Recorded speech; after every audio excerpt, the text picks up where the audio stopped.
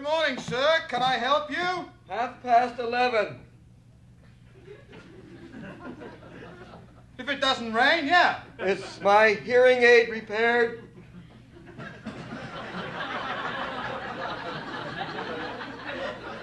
What? Is my hearing aid repaired? Well, normally at 5 o'clock, but we'll close early today. That sounds like mine. Yeah. Not much point in hanging around. You see, my hearing aid hasn't come back from the repairers yet. No, I can't remember you giving me a receipt. Yeah. Been here all day. Haven't done a bit of business. Just as well stayed at home. Yeah, that sounds like it. Clip-on ivory one with the built-in battery. Oh, they come in all right, one after the other, but there's no action, no action That's at right, all. No. that's right, yes, with a gold pendant. Oh, I should have gone into pig farming. Yes, yes. And inscribed from all the survivors in Blasting Team 4. You said the doohickey connecting the doodad with the grommet needed replacing. Well, of course, I could have stayed in the artillery. They asked me to stay, you know. Simple job, you said. Yeah, they asked me to stay. So I discovered later.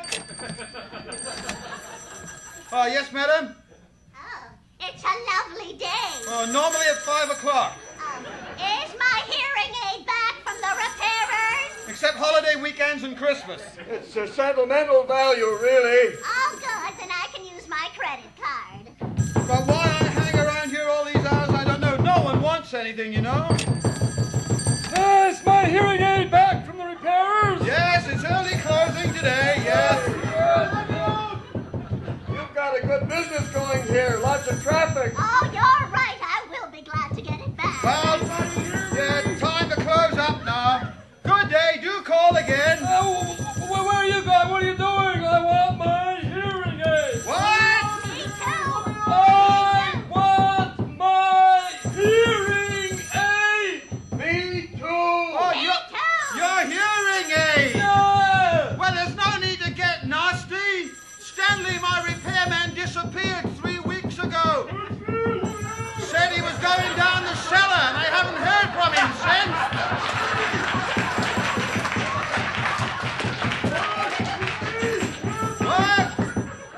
When are we going to get our hearing aid? Well, I had to send them out to another company. Oh, when will they be ready? I don't know, but they promised to phone me the minute they're ready.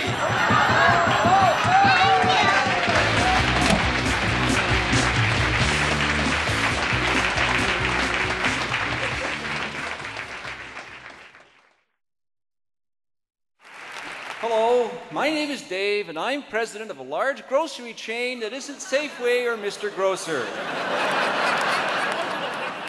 I have a new publication for those of you out there who like food. It's called The Outsider's Report. The Outsider's Report is full of products that will spice up any dysfunctional dinner party. For instance, here's a favorite of mine, my dead Uncle Larry's fruit salad.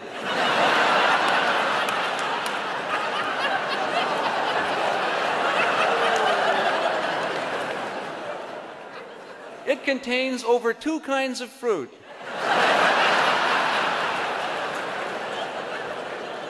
One of which has hair on it. There's also my brother Pete's all groundhog meatloaf. And my Aunt Sophie's Memories of Nepean Lemonade.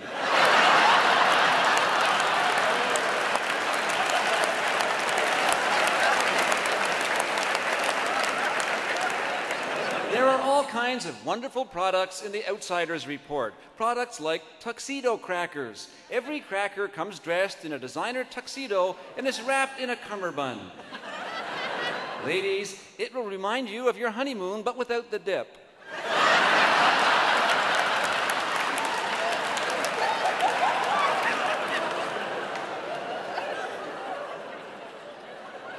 You've heard of my decadent chocolate chip cookies? Well, now I've made them even more decadent. They're called You'll Rot in Hell chocolate chip cookies.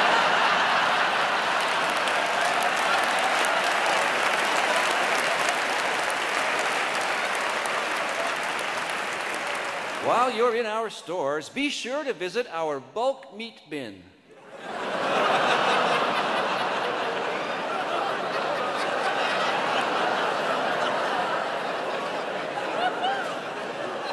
meat is so fresh, you'll swear you see it move.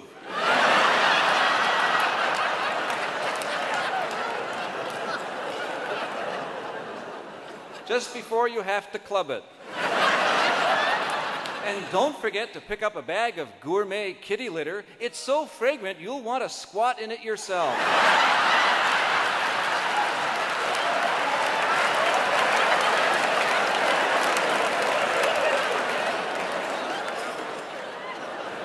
The Outsiders Report for all your shopping needs. We even have a generic drug section. This week's feature for that special manic depressive in your life. It's, I can't believe it's not lithium.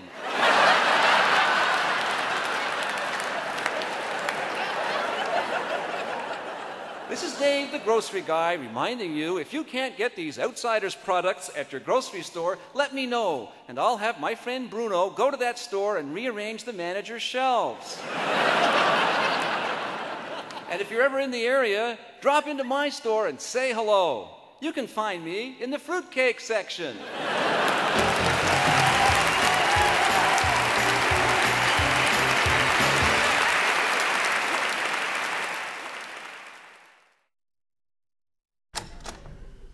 You wanted to see me, Mr. Clapman? My name is Chapman, not Clapman. Oh, sorry, boss. Look, how long have you been a typesetter for this paper, Ridgely? I've been here for 6 weeks.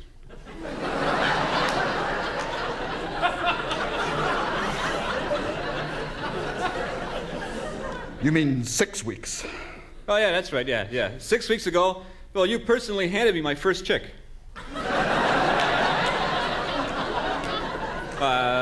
Check. Ridgely, your spelling mistakes and general screw-ups in the typesetting room has caused this newspaper a lot of embarrassment. Well, no one is perfect, Mr. Clapman. It's Chapman. How many times must I tell you? Well, so I made an occasional mistake. Occasional mistake? That's the understatement of the century. That's like saying the Black Plague was a minor discomfort. Ridgely, look at yesterday's newspaper. Would you take a look? You're responsible for this ad. This week only, at Jiffy Car Wash, for $3, have your car cleaned, polished, and sodomized.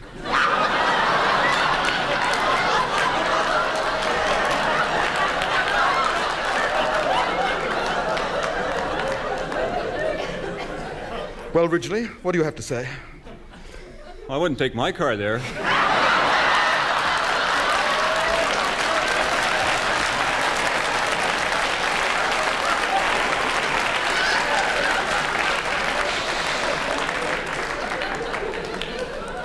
Not even for $2.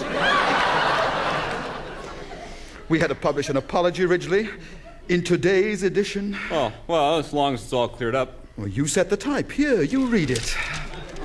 We apologize for causing Jiffy Car Wash any embarrassment. We hope it will happen again.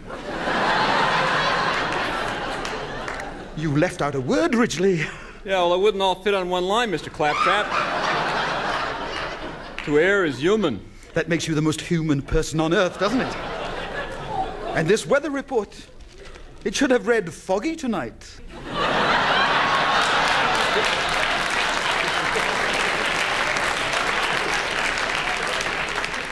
I was close. Close? Well, Mr. Craftsman, all newspapers have mistakes now and again. Now and again, yes, Ridgely, but not every day. Look at this classified. Wanted. Personnel to work as real estate agents. No intelligence necessary. Well, maybe in that case, that's allowable. I see nothing wrong with that. You know. Well, I'm sorry if I caused embarrassment to the newspaper. Embarrassment, Ridgely? The Morning Sun has been a reputable newspaper for 87 years. Yesterday, you changed its name to the Morning Sin.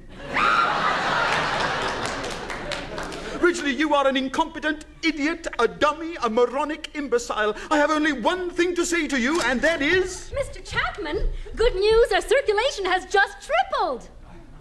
Keep up the good work, Ridgely.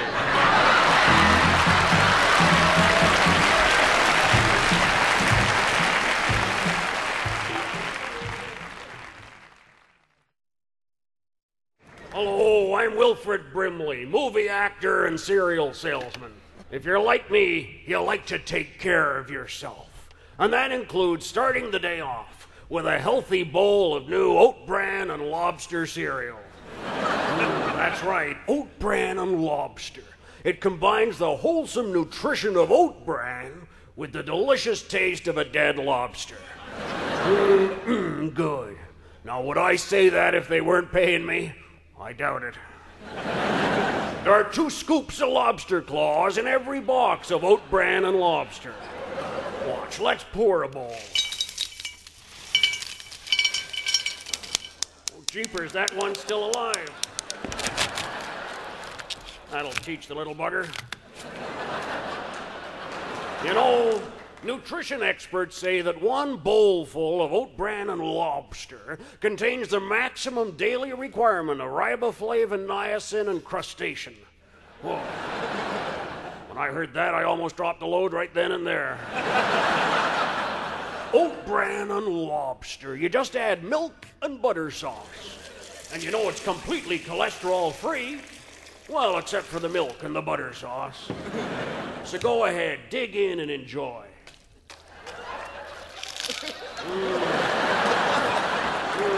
Oat bran and lobster. Oh, yeah. Always stays crunchy.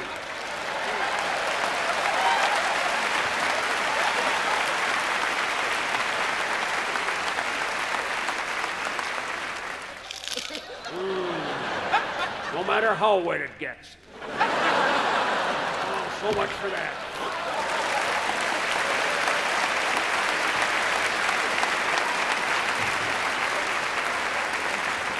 And remember, there's lobster in it, so when you chew, keep your trap shut. Oat bran and lobster. It's just as nutritious as a breakfast of fried eggs, bacon, coffee, and a pack of cigarettes. So take my advice and go for it. 1 bowlful daily. Oh, and you'll be more regular than a bean-fed moose. Well, it's starting to work now, so excuse me, I gotta go. Oat bran and lobster, it's the right thing to do.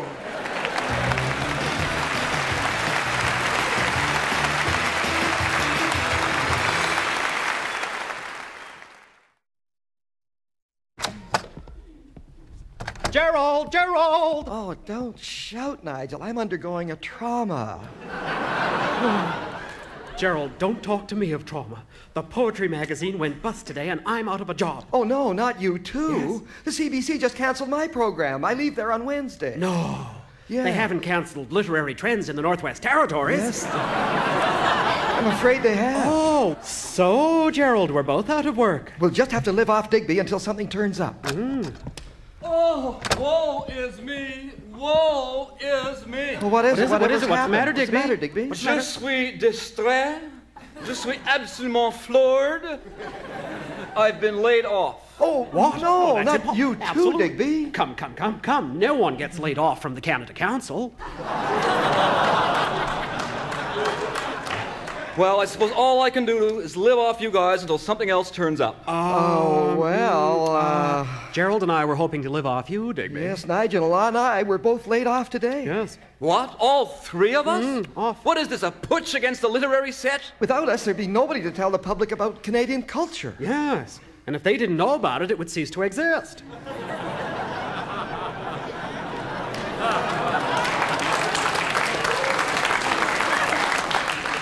Honestly, I feel so mad about this, I want to hit back at society. Oh, yes, so do I. I could just spit. You know what I feel like doing? I want to toss off an ode that would really hurt them. No, Nigel. No, we need to do something much more dramatic. Rob a bank. What? Rob a bank. Come on, Digby, it's just not us. Well, wait a minute, Nigel. I think Digby's right. Let's rob a bank. We've got all we need right here. My Volvo is the getaway car. Yes. We can carve a gun out of soap. Oh, I'd like to do that. Ooh. I've always felt that sculpting was my métier. Yeah. So let's go. No, wait a minute. We need a note. Oh, that's right. Yeah, look, I have a pencil and paper. I'll do it. This is a stick-up. Hold it right there, Gerald. I've always found stick-up to be so demi-monde as a phrase. It's sort of Godfather pasta tacky, if you know what I mean. Yes, Nigel, I get your point. I knew you would. Well, hold up then. This is a hold-up. What Well, you can't say this is, can you, Gerald? Because when you hand over the note, the use of the present tense presumes something is already in progress when palpably it is not. Digby's absolutely right. Well, what do you suggest? Well, let me see. A hold-up is about to commence. Oh, no. The act usually begins with the note. A hold-up is commencing. I don't know. It's iffy, isn't it? I mean, surely not. Is commencing. That's use of the present continuous tense, which presumes an act that can continue for some time. You can't keep commencing, can All right. you? I mean, commence. All right.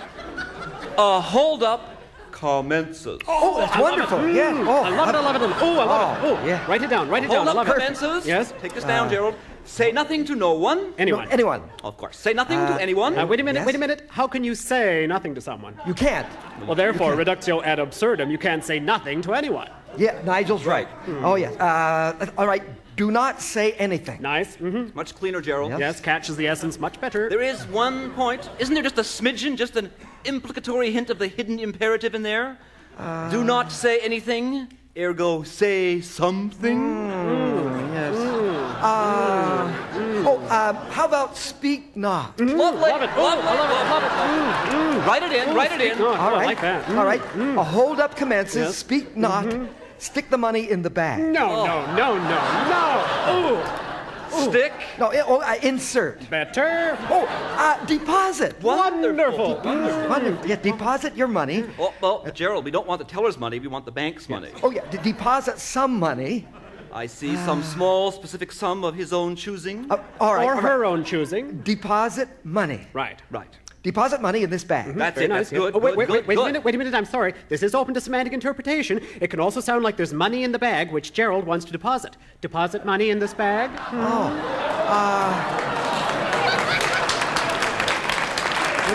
Good point. All right, I didn't see that. All right, I missed that.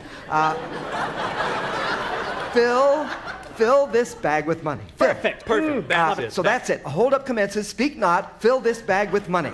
Brief and stylish. And to the point, with just a hint, may I say, of understated bravura? And just a final line. That's all we need to show that we're serious about this. Yes, of course. A hold-up commences. Speak not. Fill this bag with money, or I'll blow your sons of bitchin' brains out, snug bag.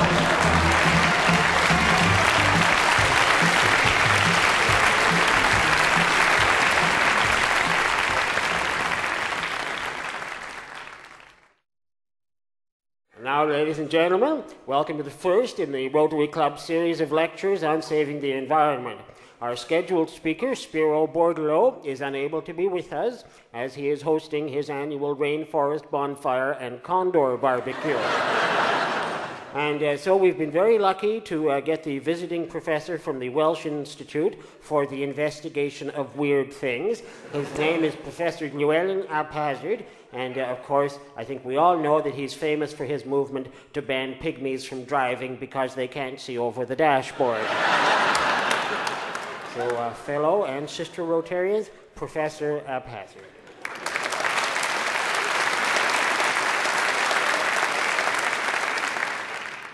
Hello.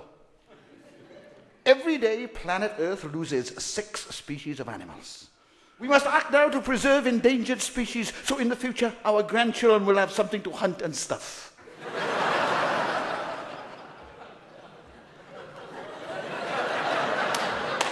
Creatures like the peregrine falcon and the common and North American grizzly bunny. Who would have thought those two would have crossed, eh?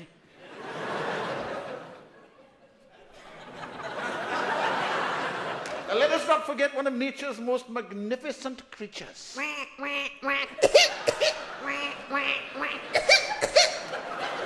The Algoma whooping duck. Many with a patch on their wing.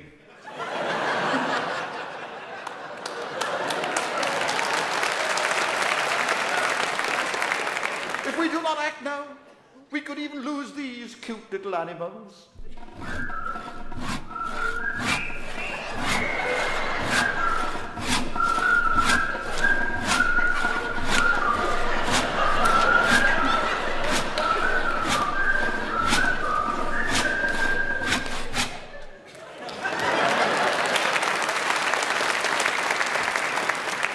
The Turkish whistling carpenter ants. There are so many endangered species. Species like the Samoan electric tree lizard. If you hold its back legs and find the switch, you can shave with it.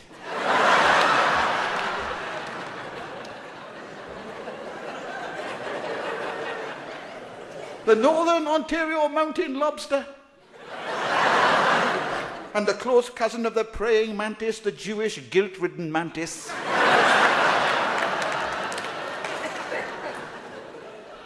And let us not forget this rare and seldom seen animal.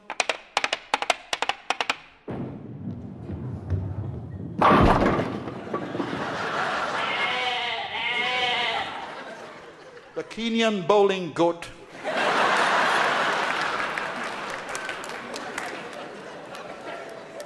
Believe it or not, all these creatures are endangered, including the Belgian lava toad, which can lose 1/2 of its body weight simply by sweating through its bum. Much like the Welsh rugby team.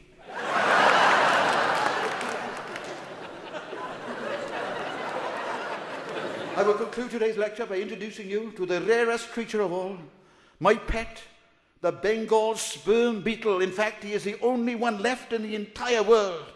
Now, where did I put it? It's here somewhere. I know it's...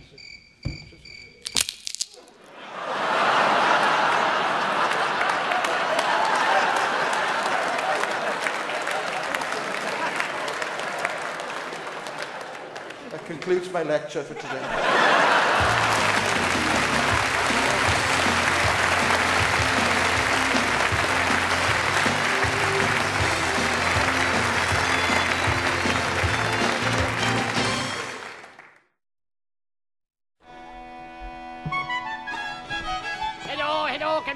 Come in. Hello, welcome, Mr. Welcome, Mrs. to Borsokian Village Restaurant. Welcome, yeah. Oh, here we are, lovely table. Good. Have a nice seat at table. Here are the menus, yes. Thank you. Shall we order wine, Gregory? Maybe to want to suggest our house wine, it's Nouf de Borsokio Surprise. Oh, I never heard of it. Oh, it's very nice. Rare Borsokian nectar made from the peelings of the pomegranate and mixed with the yogurt and mineral water. Oh, delicious. Very nice. Is it red or white? Today it's more red than white. It goes very, very nice with the bravnitz. Bravnitz? Yeah, very nice, eh? The traditional dish of native Borsokio. Made from tender goat livers and fish eggs and smothered in a succulent sauce of bull's lard. Very nice. No, I don't Okay, perhaps think so. you prefer Borsokian corn sludge.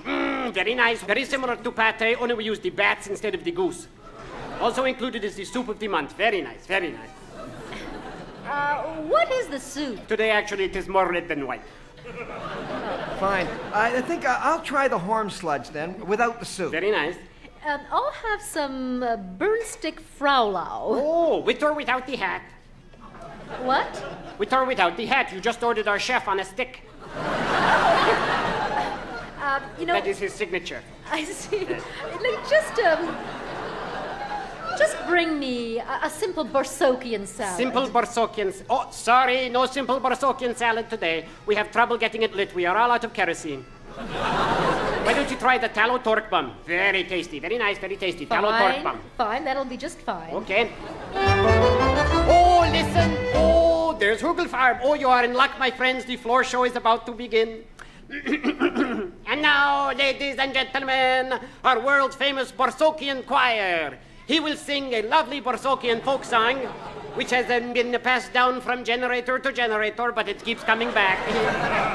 The words are lovely, very nice, and most poetic and meaningful, so I will translate it to English for you, Mr. Sir. Borsokia, credit vanya gula planila. This land is wonderful, this land is great, so what is with this high mortgage rate?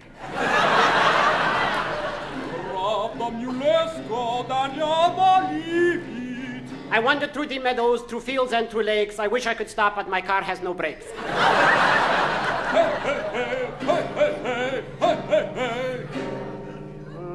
That is a new verse. I do not know the words.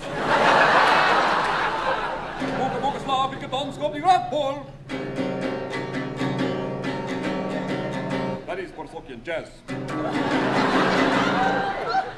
He sing, roses they are red, violets they are blue. Back home, lady, we have a cow that looks just like you.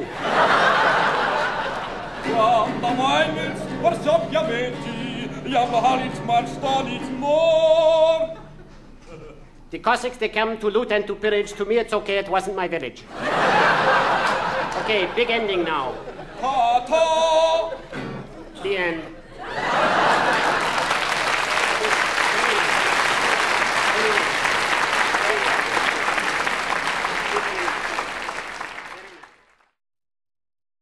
Hi, sports fans. I've got some bad news and some good news about hockey superstar Big Bobby Clobber. Just minutes ago, Bobby was coming up to our broadcast booth here for the interview, and the bad news is this. As Bobby was walking upstairs, his skate slipped, Bobby went flying, and he smashed his head right through our desk. The good news is the desk can be repaired. Bobby's here with me right now, so first of all, hi, Big Bobby. Hi there, Jim. I'm sorry about the top of your desk. They don't make marble as strong like they used to. Well, that's okay, Big Bobby, as long as you're feeling all right. Well, I sure, Big Jim. I feel fine. Ah, good. I'm glad you were wearing your helmet. Yeah, well, I'm glad you mentioned that, Big Jim. My helmet keeps my head safe, and I really enjoy the disco music, too. Wait a second, Bob. Music? What's that, Big Jim? I said I can't hear any music. Neither can I anymore.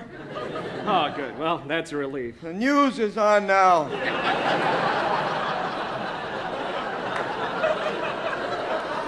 This isn't just an ordinary helmet, Big Jim. This is my official Bobby Clobber stereo head protector and personal entertainment center hockey helmet. Oh. By golly, did you wear that during the games? Yeah, you can tune in to play-by-play and find out who's got the puck.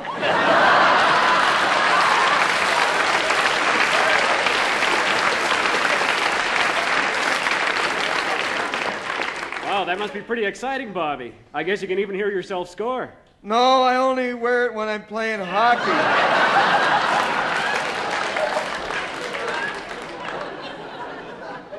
Bobby, can you tell us how the official Bobby Clobber helmet got started? Like, did you invent it? Well, sort of. Like, I was in the penalty box, like, with nothing to do. And, like, it was a 2-minuter for high sticking. And, like, I was, I sat there thinking, and, like, for about 15 minutes. And all of a sudden it hit me. The idea? No, the coach threw a radio at me. I see, and that's what gave you the idea for the hockey helmet. Well, not really, Big Jim. Where the radio was actually aimed on me, I'd have to say the first idea I got was for an official Bobby Clobber musical jock strap. But a toy company said it wouldn't sell. I guess it'd be embarrassing if you wanted to change stations in public.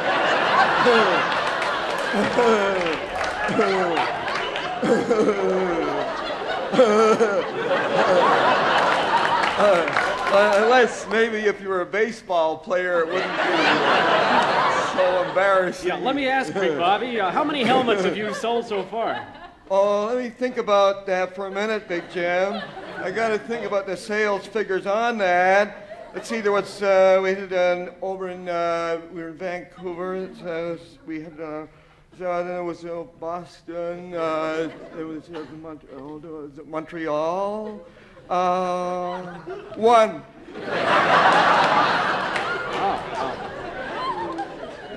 By any chance, is that the one you're wearing? Oh, no, this is a freebie. My mom bought the one we sold. Well, okay, Big Bobby, I think that after seeing the way that your official Bobby Clobber hockey helmet radio protected your head when you crashed into that marble desk of ours just a few minutes ago, I'm sure a lot of the youngsters will want to really rush out and buy one. Well, what a kid want with a marble desk? No. I mean, like, wouldn't it be a great thing for you if all the youngsters listening in right now went out and got your hockey helmet? No way, I'm going to keep mine. Let the little buggers go get their own. Thank you very much, Big Bobby Clobber.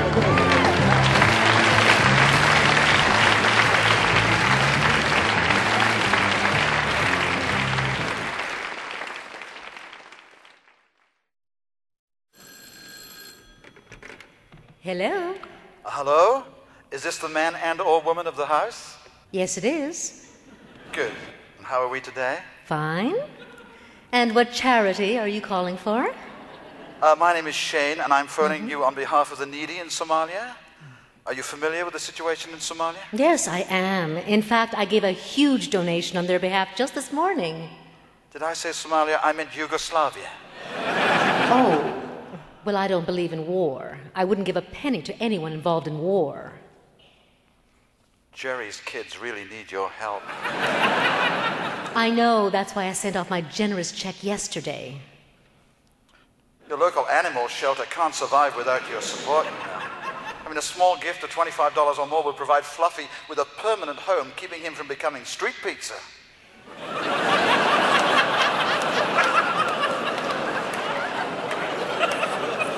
I'm allergic to cats. All right, for $12 we can have him varnished. No, thank you. We're cleaning carpets in your area this week.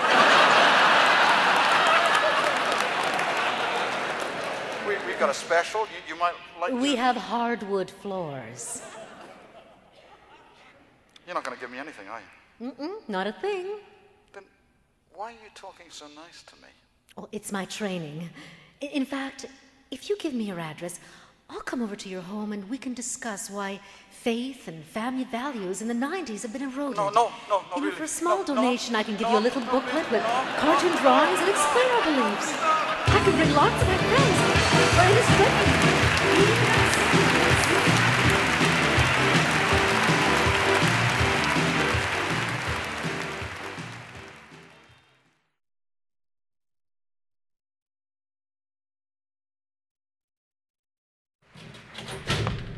Oh, Dr. Willoughby, do come in. Hello, Dr. Riley. How are you? Oh, as well as can be expected. Thank you, Dr. Willoughby. How are you? Well, we'll soon find out. It's time for us to give each other our annual checkup. Oh, that's right, Dr. Willoughby, it is, yes. Well, now, will you strip to your underpants, please? Certainly, Dr. Riley. Would you strip to your underpants, please? Oh, of course. Interesting. Oh, very nice. Leopard skin bikini. Yes, Now then, Dr. Willoughby, any problems since your last checkup? Oh, not really, Dr. Riley. You? Well, a touch of the gastrics occasionally. Breathe in, would you? Right. Dr. Riley, would you breathe in, please? Oh, certainly.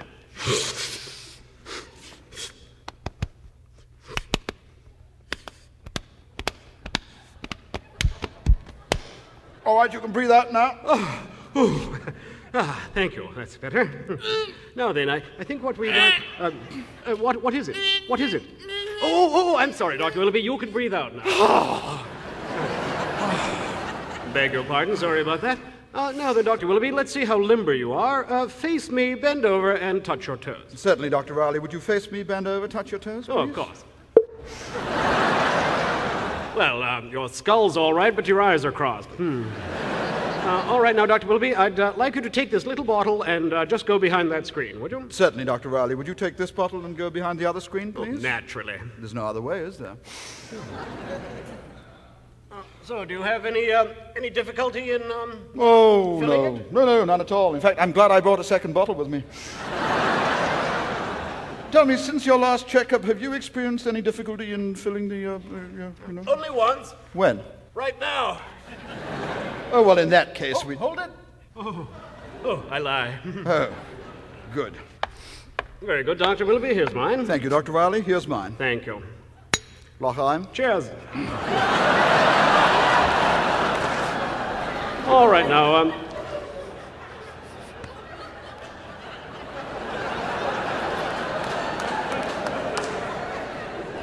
Now, Dr. Willoughby, I'm just going to hold you here. Oh, right. And I'm going to hold you here. Fine. Now cough. Again. What? Oh. Aha! Caught you. Oh, hello, dear. At last, I've got grounds for divorce. But Teresa, darling, you don't understand. Dr. Willoughby and I are simply carrying out our professional duties. Well, your husband's right, Mrs. Riley. Sure, a likely story. But why would you doubt us, dear? We are, after all, both doctors. Yes. Very well, I'm prepared to listen to your excuse. But explain why a doctor of philosophy and a doctor of literature are cavorting around in your underpants.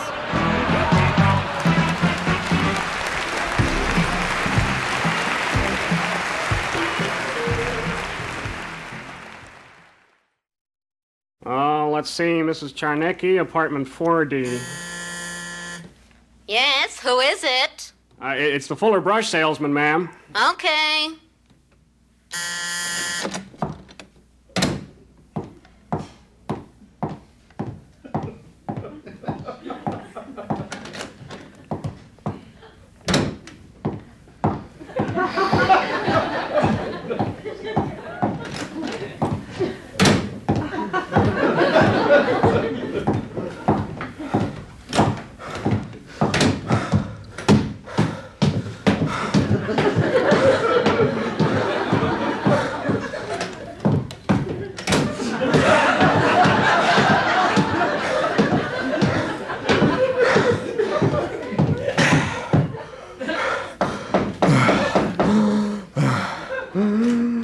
No thanks, not today.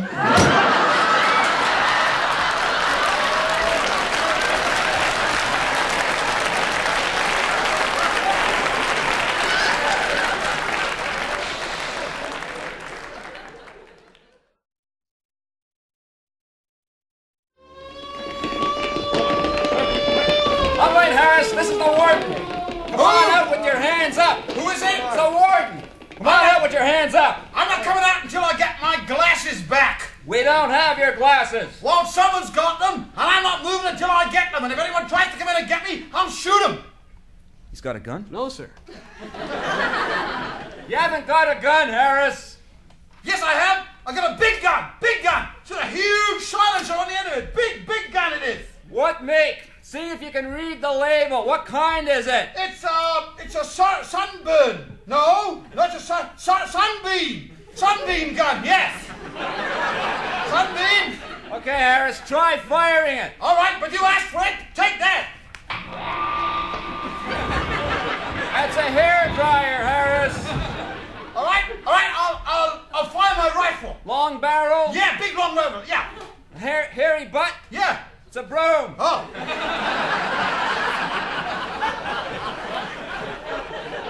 All right, I'll do harm to my hostage. He's got a hostage? No, he was all alone in the tailoring shop. The tailoring shop? Yeah. So that's it. What's the hostage look like, Harris? Well, he's got a sort of completely bald head, expressionless white face, and one very thin leg. Does he have a partly stitched jacket pinned to him? That's him! Yeah! That's a dummy! I don't care how stupid he is! One move by you and he's gonna get his! Harris, this is the third time this month you've pulled this! And I'll keep doing it every time someone takes my glasses! All right, let's solve it the usual way. How? Put your hands on top of your head. Right? What do you feel? Sort of two circular things joined by wire. Do the two circular things joined by wire feel like they've got glass in them? Yes, they do, yes. Two pieces of glass, yes. Well, slowly lower them over your face. Right. Now then. Oh, yes, that's much better, Warden. So will you please come out? Yes, all right. Sorry about that, Warden. Oh, dear, silly of me. I hope there won't be any repercussions, Warden. This time, I'm afraid there will be, Harris. You're finished. It's guards like you who give prisons a bad name.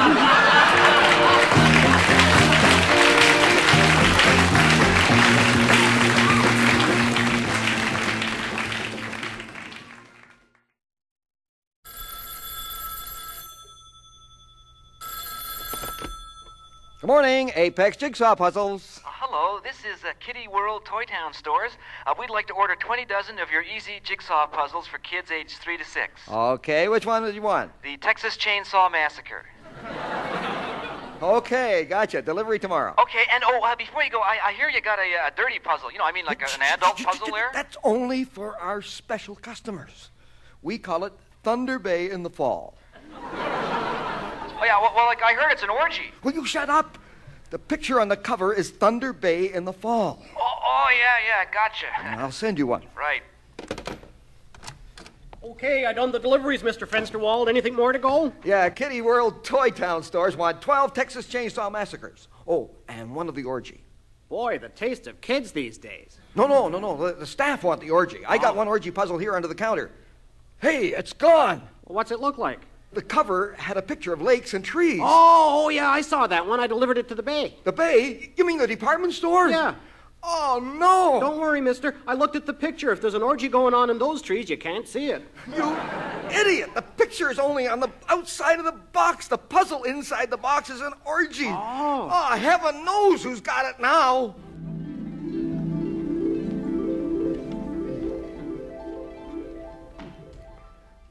Well, now that dinner's over, would you like to help me do my latest jigsaw puzzle? Oh, that sounds absolutely delightful, Archbishop.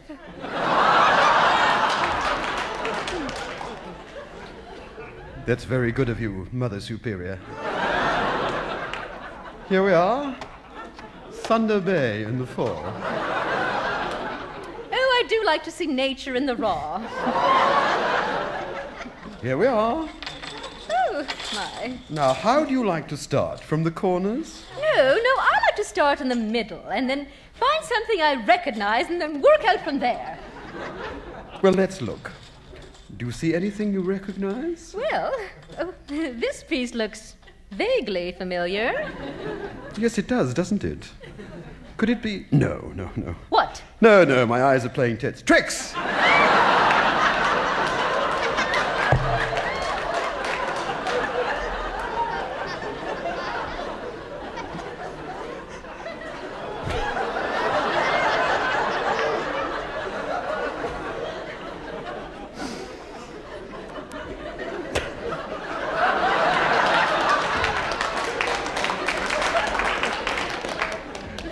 All right, now what's on the picture on the box? Well, there's lots of bushes.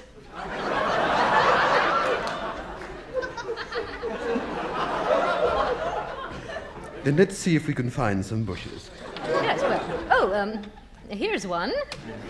And here's another. Oh, and another. And another. Oh, and here are two close together. All right, let's see what fits, shall we? All right, well,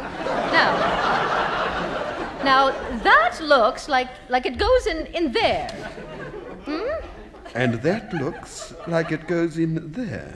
Yes. Oh, and that, there. Which gives us a... Oh, tut, Archbishop. Oh. Sin lies in the eye of the beholder. Now, when we put it all together, we'll see that it's not what you think it is. Yes, I suppose so, Mother Superior. No, exactly. Now, this bit fits here. And this in here? What? And, voila! Ooh. Oh, come now, sister. Remember what you said. Of course, you're right. Now, where does this tree go?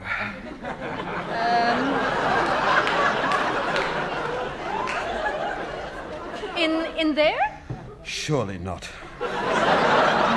Well, and the only possible place for this is here. Mother Superior, I don't think there's any doubt left what this is. No, you're right. There's at least 9 commandments being broken right there.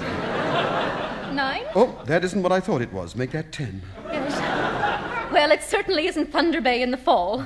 You know, they've put the wrong jigsaw puzzle into this box. Yes, but can't you see what it is? What? Look at it upside down. The entwined bodies. Yes. The Botticellian shapes. Oh. Haven't you seen that before? But of course. Yes. Oh. It's the ceiling of the Sistine Chapel in the Vatican.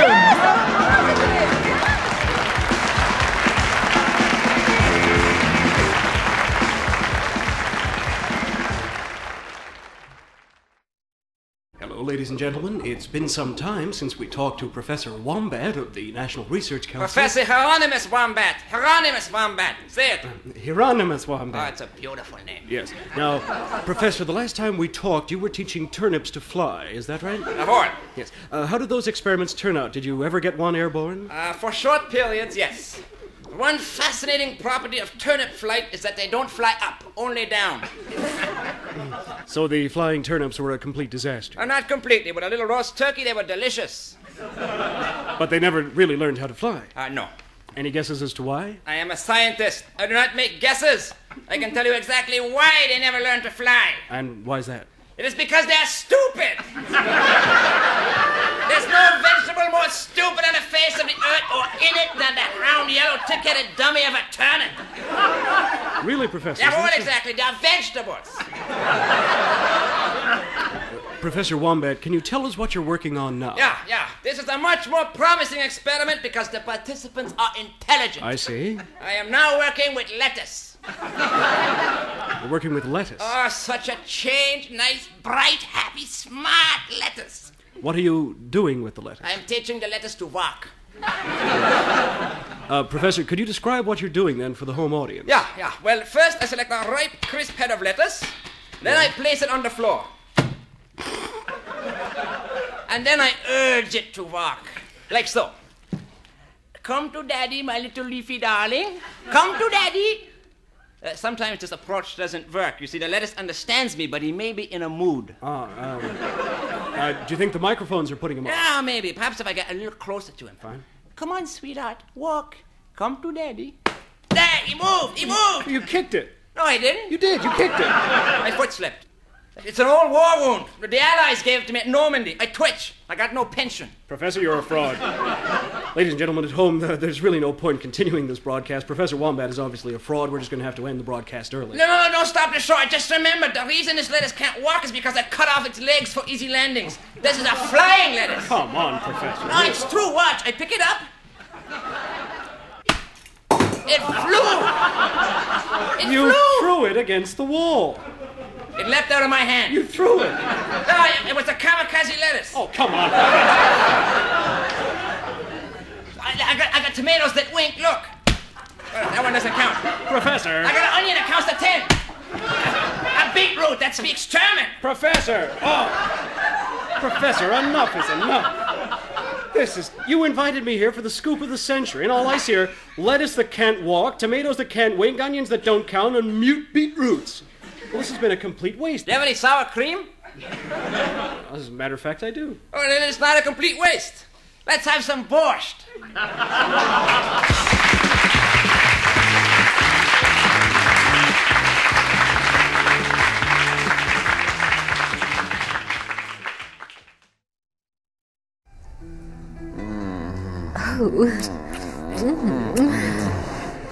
Elaine. Yes, Robert. How long have we been seeing each other? Counting the time I was married. 2 years. Elaine, it's time we talked about something. Yes, Robert. What is it? Life insurance. Oh, Robert. Elaine, darling. Yes. My company offers a variety of retirement fixed-term investments with guaranteed interest rates. You know something? You really turn me on when you talk insurance. Tell me more. Well, these investments, these lovely investments, will mature on any date you choose. Just name the date, darling. And we can roll it over into guaranteed investment certificates. Oh, Robert. Hold me tight. Oh, Elaine.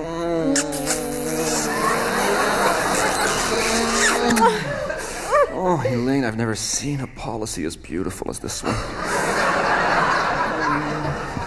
Robert, just tell me these funds are redeemable prior to maturity. Oh, yes, darling, yes, just for you. Robert, you're too kind. Too kind. Elaine, what is it? What's wrong? I can't go on like this. I have a confession. Oh? Really? There's something you should know. What? Robert, there's another policy. Oh, no. Don't blame yourself, Robert. It was my fault. Was it my policy, Elaine? But try to understand. I'm the kind of woman who needs a lot of coverage.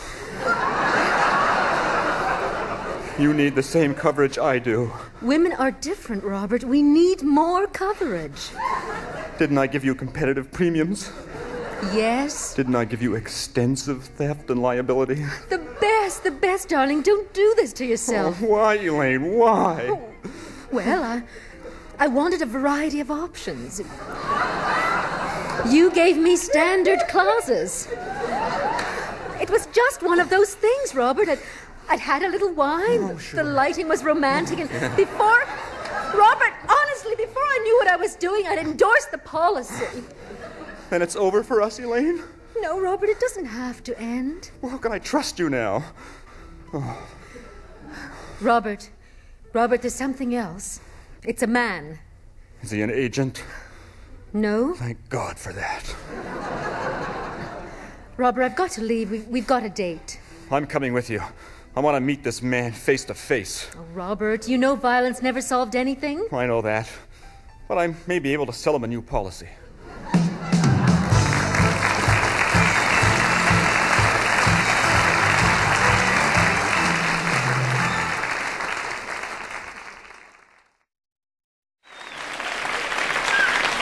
This is Sergeant Renfrew.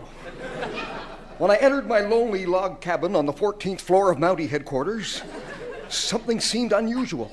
My desk was on fire. I grabbed the 2 books I'd been reading, Harassment in the Working Place and Arson in the Office, and called the chief. It all fits in, Renfrew, he said. The Grabucci mob is trying to scare you. We've just found his underworld rival, Carlo Zucchini, floating in the river. He's been shot, stabbed, beaten, tortured, and his hair was mussed up.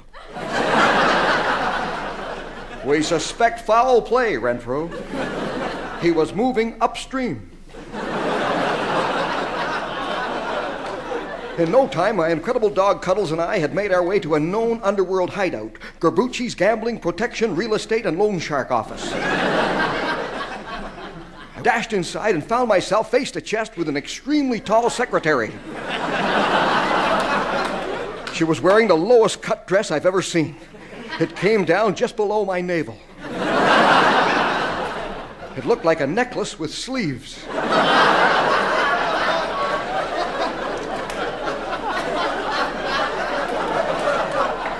Could she be hiding something? Tell me what you know about Grabucci's, I demanded. Not here, she whispered. Meet me on the roof in 5 minutes. I rushed back to my log cabin office, showered, shaved, and in 5 minutes was up on the roof ready to rendezvous with Miss Blue Eyes. Suddenly the door to the roof opened and I found myself staring right into her mustache. Wait, this was no secretary. It was Guido Grabucci himself, all 4'11" of him. I could tell it was him because of the badge on his pinstripe chest. It read, "Have a nice day or I'll kill you." He grabbed me by my lapels and slowly raised himself till he was standing on my kneecaps. "Hey, Renfrew, why you bother me? I haven't done nothing to you." He sounded like an undercover Mountie. Suddenly, he made me an offer. He offered to push me off the roof. I hate pushy people. Then, before I could throw the cuffs on him, he gave me the slip. I put it on, called Cuddles, and I walked right down into Grabucci's Gambling, Protection, Real Estate, and Loan Shark office. I was amazed. I found several people all wearing pinstripe suits. They were stuffing pastries into gambling equipment. Just as I suspected, the gambling business was a front for an illegal bakery. "Hold the breadsticks," I screamed. They misunderstood. 3 women grabbed my right leg and ran east. 3 other women grabbed my left leg and ran west. I made a wish.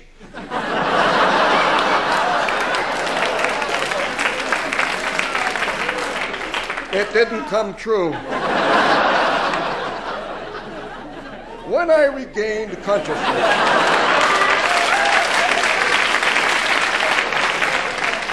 Grabucci and his gang were packing up their equipment, ready to make their getaway. We had to act fast. I picked up a banana cream pie and threw it at Grabucci. It hit him right in the face. He was furious. He picked up a custard pie and got me right in the knees. In no time, the food was flying everywhere. It looked like a Ukrainian wedding. And suddenly, the criminals all started falling over like 10 pins. I couldn't believe it. It was Cuddles. He was up on a catwalk, dropping week old bread onto their heads. As each of them fell over, they landed on a conveyor belt. I don't know where the belt took them, but they're now the only pretzel-shaped criminals in the world. Today, the court has sent the Grabucci gang to prison to straighten them out.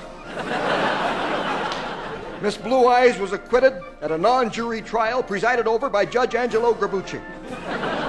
As for the bakery, it's now an illicit after-hours pool hall, as far as we know.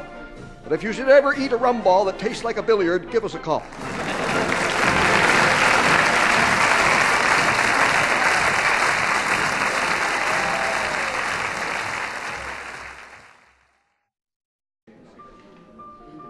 Excuse me, monsieur. Are you the owner of this restaurant? Yeah, that's right. That's me, yeah. Yes, here is my card. I am from the city of Montreal. Oh. Yeah, actually, I am from la Régie de la Langue Française. The what? The tongue troopers. Oh, the language police. Call us what you want. The fact is, your menu outside your restaurant is in English. Well, that's what I specialize in, English cuisine, isn't it? English cuisine? Yeah. English cuisine? Yeah. Monsieur, there is no such thing.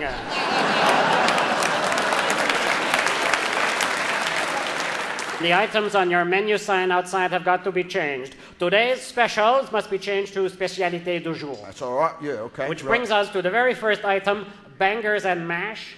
Yeah, well, that's a very popular English dish, you see. You are going to have to change it to purée de détonation.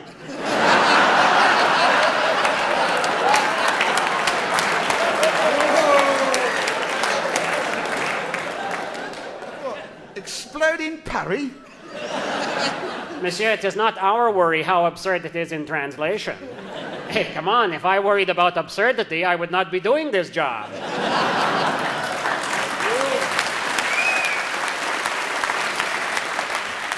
Okay, now, item number 2 on your menu. Well, it's toad in the hole. What? Toad in the hole. It's an English dish, toad in the hole. Monsieur, this would not be a veiled political comment, would it? Toad in the hole must be written as crapaud dans la cavité.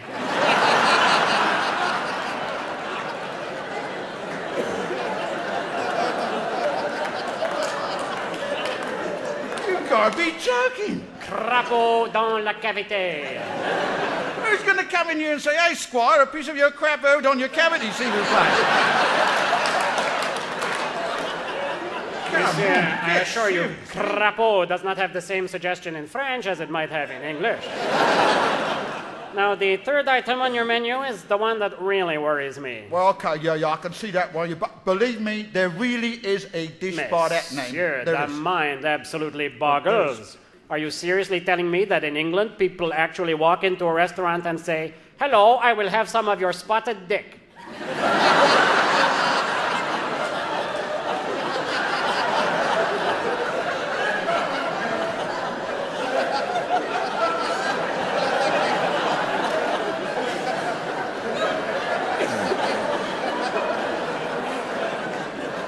You don't understand, it's a spongy roll with sultanas in it.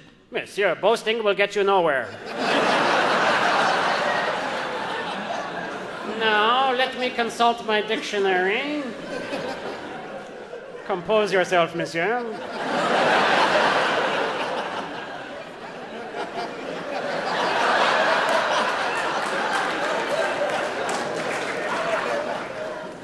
Let me consult my dictionary. On your sign outside, it will have to be listed as Richard Taché.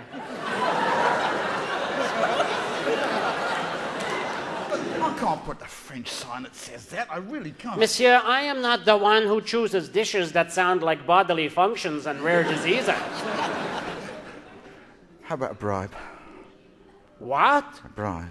What makes you think I can be bought? You look like it. I do? Yeah. You know, a bit overweight, sweats too much, shiny suit, frayed at the cuffs. I reckon you look like a prime candidate for a bribe. How about $200? 150 and a plate of spotted dick. Oh, yeah, you got it. Now you're talking.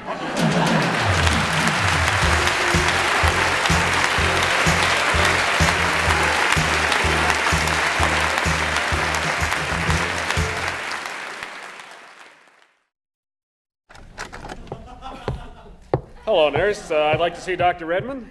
Dr. Redmond is dead. He's dead? Well, not actually dead. He's moved to Mississauga.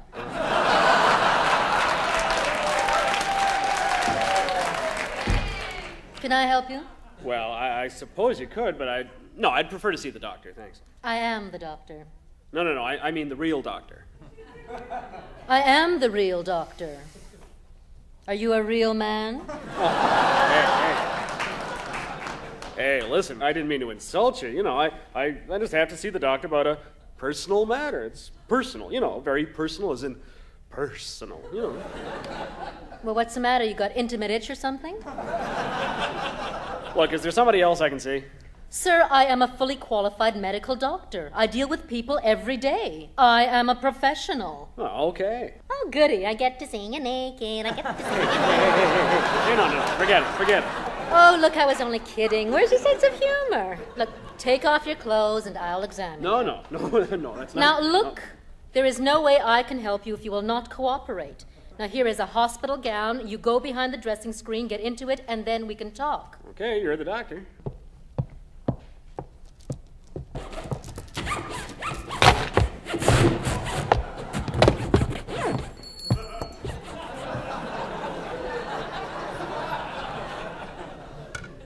Okay, I got my jacket off. Now, don't feel embarrassed. I am a doctor. Listen, I got the gown on, but it doesn't fit very well. Do you have one that doesn't gape in the front? You've got it on backwards. Oh. Okay, that's better. I'm ready. Then come out. Well, here I am. Oh, my God. What? What's wrong? I forgot to feed my goldfish this morning.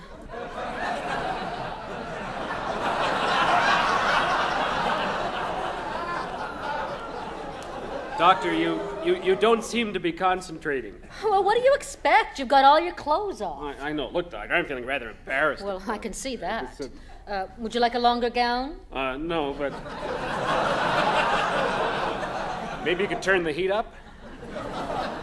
All I want is to see Dr. Redmond. Not some strange woman who wants to do Lord knows what with a stethoscope. This is really embarrassing. Look, I am a doctor. Why should you be embarrassed with me and not Dr. Redmond? Because it's not your income tax I came here to audit.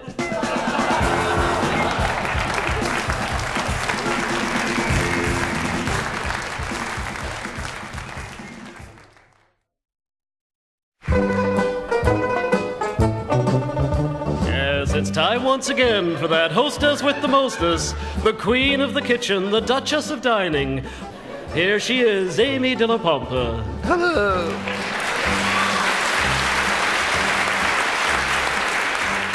Hello. So, Amy, we're going to talk about cooking today. Tell me, my dear, how did you acquire your bent in the kitchen? Well, I was in the kitchen leaning over the pot-au-feu when this sumo wrestler positively threw himself on me. Amy, I think we should leave this for another time. Which is exactly what I said to him, Bernard. I said, put on a pair of pants that don't disappear up your buttocks and we'll have lunch.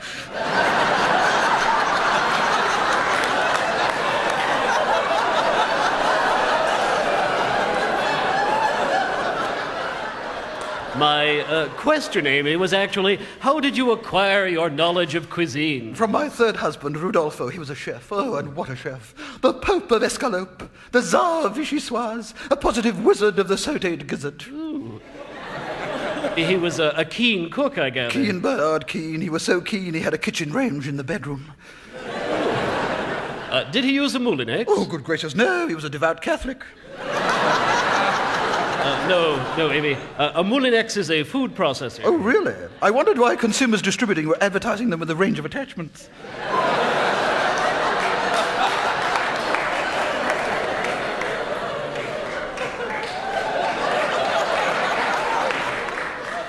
No, Rudolfo never used a blender. When he expressed a desire for shake and bake, I never knew whether to get out a plastic bag or sluice some perfume down my cleavage.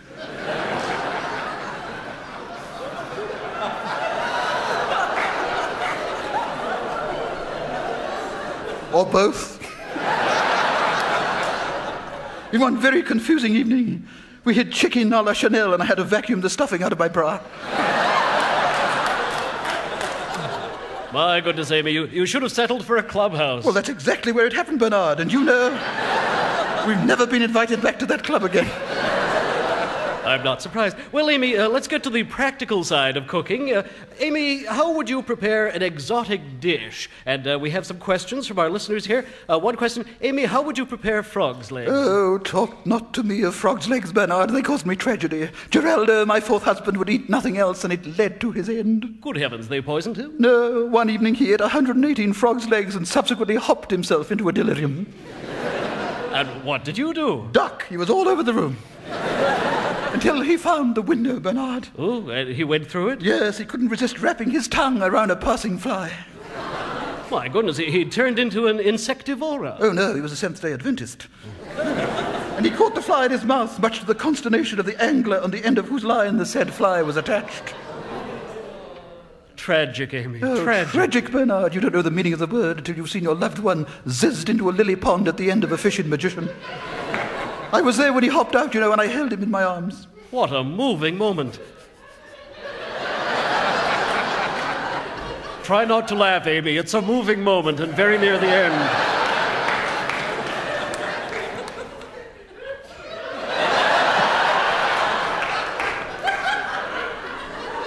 So there he was. He thought he was a frog. He hopped out of the pond.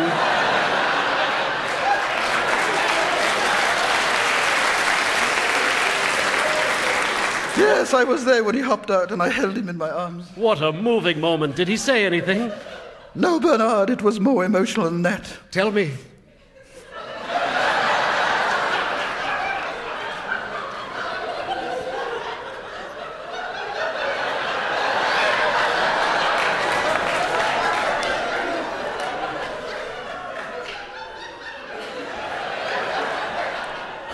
He croaked.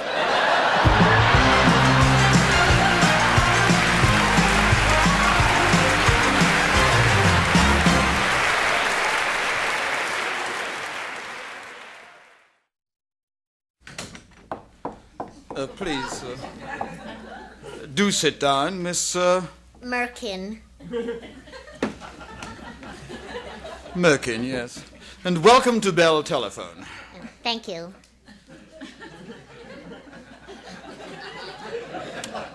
Is that Merkin with a C or a K? Yes.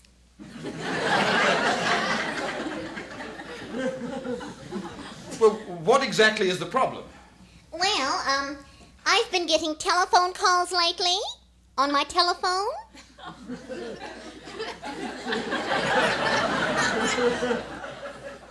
What kind of telephone calls? Well, they're dirty.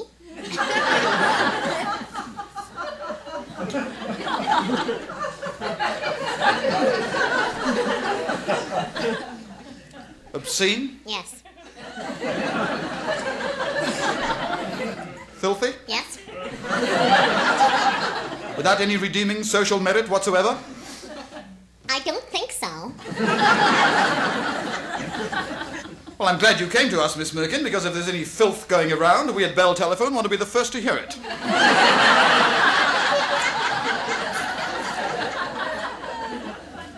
Do they come at any specific time?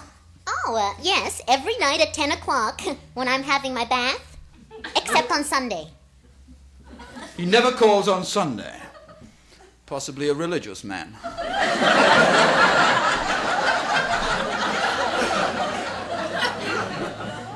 All right, now you're in the bathtub. Then what happens? Well, the telephone rings. Yes, yes. I leap out of the water, charge down the hall, and pick up the phone. I like to get it in the first ring. And then what happens? Well, he just breathes a lot. Breathes? A sort of, No, not exactly. He put more into it. I see, a sort of,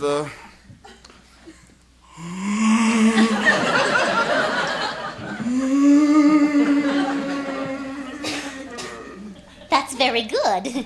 How long does this breathing go on for? Oh, about 20 minutes.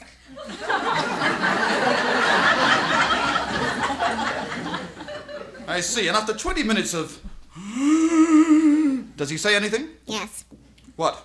Oh, I can't. It's too horrible. All right, then you don't need Well, to... actually, he says, I stroke your silky thighs.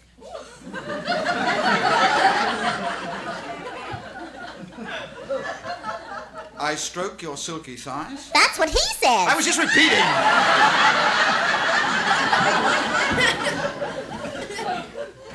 Then let me recap.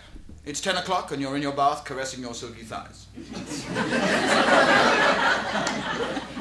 When suddenly the telephone goes, you charge down the hallway, pick up the phone in your wet hand, and stand there stark naked while you hear... A little higher?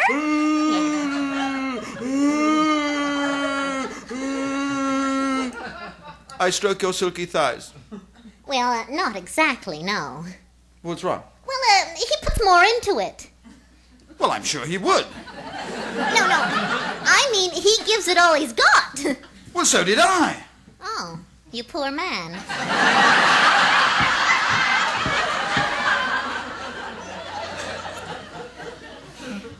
Look, is there any peculiarity about his voice? Oh, well, he speaks with an accent. Ah, what kind of accent? Irish. Irish, right.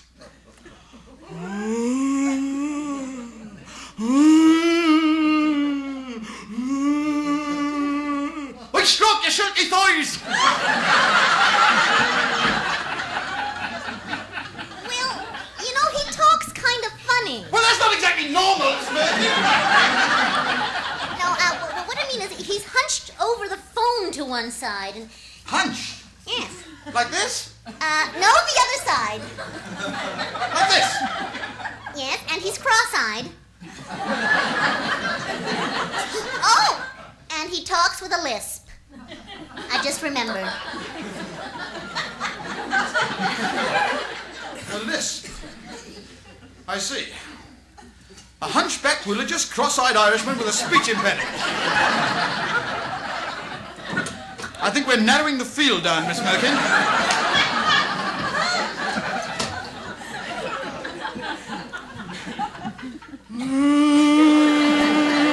Cross the eyes a little more. Let the tongue drool. More of a drool than a dribble. Now, bring it down. Shh, quieter. Bring it up. More on the eyes. Right. Now. I stroke your silky thighs, Miss Merkin. I stroke your silky thighs. Oh, that's perfect. What are you doing Sunday night?